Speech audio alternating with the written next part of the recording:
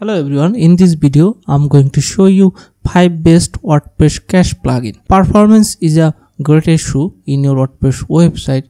If your WordPress website loads slower, then your visitor may quit your site and go to another website. It may affect in your online business.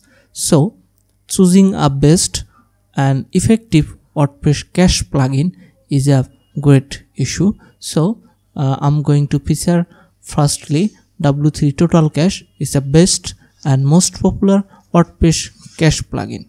Okay, the best feature of this plugin is it is compatible with various server environment like shared hosting, private server, virtual private server, dedicated server, etc. And it enables minifying the scripts like HTML, CSS, and JavaScript. And you can also add your CDN through this plugin, and also it provides various caching options, and you can reverse proxy integration with Nginx or Varnish. You have various choices to add New Relic, Cloudflare, etc. through this caching plugin.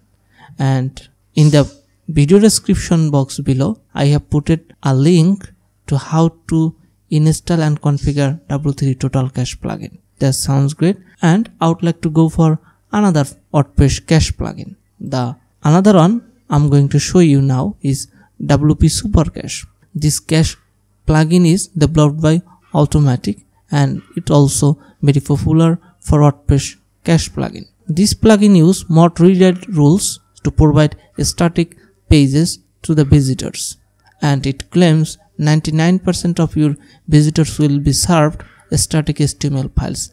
That means it bypasses WordPress queries to pull data from database, and when it serves static files to the visitors, it means it provides the content to the visitors so fast.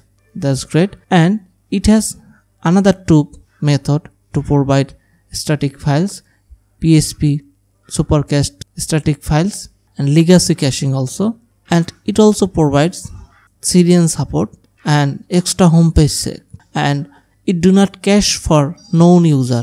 Suppose if anyone logged into the WordPress website or any redundant visitors to your website, this plugin do not cache for these types of known users. Okay, another one is WP Faster Cache, and this plugin also provides some best supports also, like mod redirects all cache files and block cache for a specific page.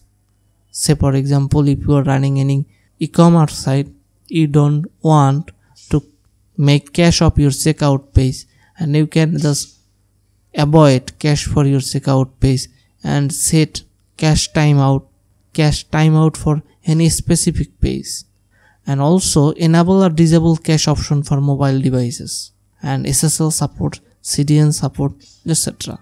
So you can also consider this plugin too. Another one is Cachify. You don't have to manage your cache, it automatically manages your cache, and you will get dashboard widget for your cache object.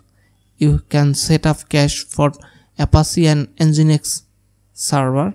Okay, and also it works with custom post type. That's great.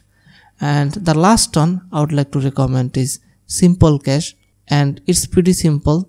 You don't have to check huge of setting options. It's just operand off and on switch to enable or disable the caching system in your WordPress website.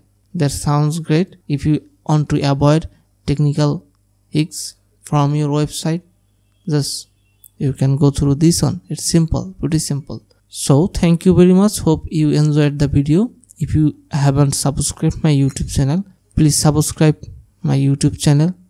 That's great. Thank you very much.